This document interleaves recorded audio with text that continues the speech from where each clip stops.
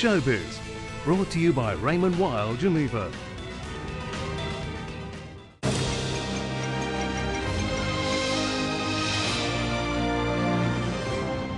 Three new releases hit the big screen this week. Remember Dangerous Liaisons? Well, Cherie reunites the same writer, director and leading lady. I can't criticize his character, mainly because he doesn't seem to have one. Take yourself off and don't let me see you again. Never. Never. Of course, Michelle Pfeiffer is well past the age Hollywood requires its hot movie stars to be.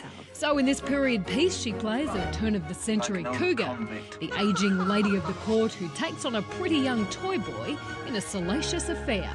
It kind of goes bad, though, when she refuses to give him up. Cherie is based on a French novel and co-stars Kathy Bates and Rupert Friend. From a raunchy affair to a living nightmare, Drag Me to Hell is out and a guaranteed fright fest. Another extension is out of the question. Where will I live? I'm really sorry. Never have I begged for anything, but now I humble myself Mrs. Guinness, before you. please. I beg you. Please look up. Please let go. Security! You shame me. Yep, Christine's big mistake, ordering the repossession of an old lady's home. She ends up cursed and goes kind of psycho.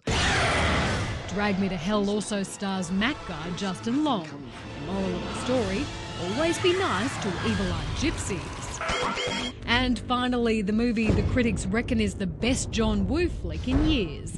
Red Cliff, a bloodthirsty good guys versus bad guys epic set in 3rd century China. It's Chinese history given the full Hollywood treatment. Be warned though, it's gruesome to the max.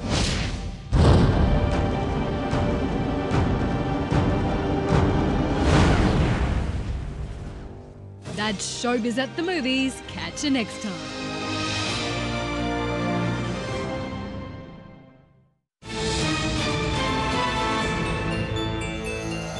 Showbiz, brought to you by Raymond Weil, Geneva.